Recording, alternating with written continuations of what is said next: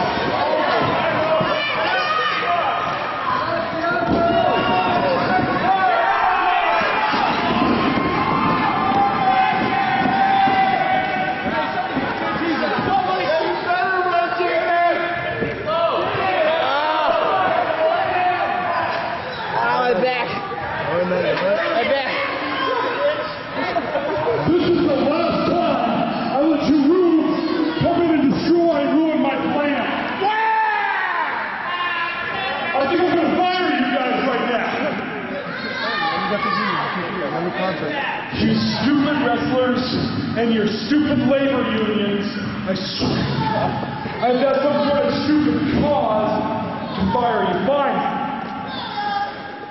I've had enough of you, Bolo, exile. Yeah, I think it'll be a while until we see you. Shut up. Saturday, June the 5th in Portland. Let's do it. I will wrestle you. I'm going to do it in a match of my choosing. Oh, okay. Whoever gets pinned is fired. This match of my choosing. Match of my choosing.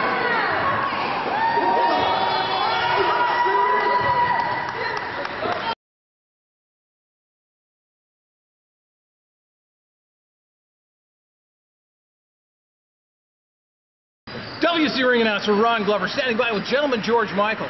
George, thoughts on your match tonight? The thoughts on the match tonight are this, all right? They handcuffed me to the rope at ringside. They thought that they could get one over on the faction, but you know what?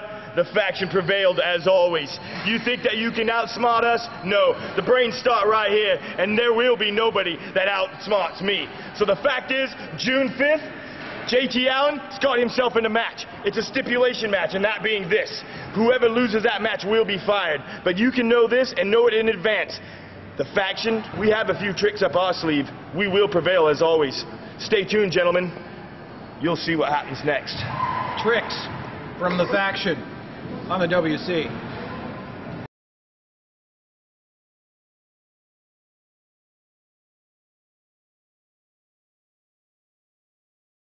WC ring announcer Ron Glover standing by with the champ, Ryan Taylor. Ryan, you won tonight. You won by DQ. Brandon Gatson wants a message sent to the WC, right? He thinks he can almost beat me for this title. He thinks he can come close to taking Ryan Taylor and this belt away from the WC. Fans, I am the best wrestler in this company, in the world today. There is nothing, I mean nothing, I will stop at to prove that to anybody. Brandon Gatson, tonight with a message. Stay down. Stay away. This title is mine. I will go to any means to end not only your chances of winning this title, but ending your career. Brandon Gatson, this is your final warning. Stay away.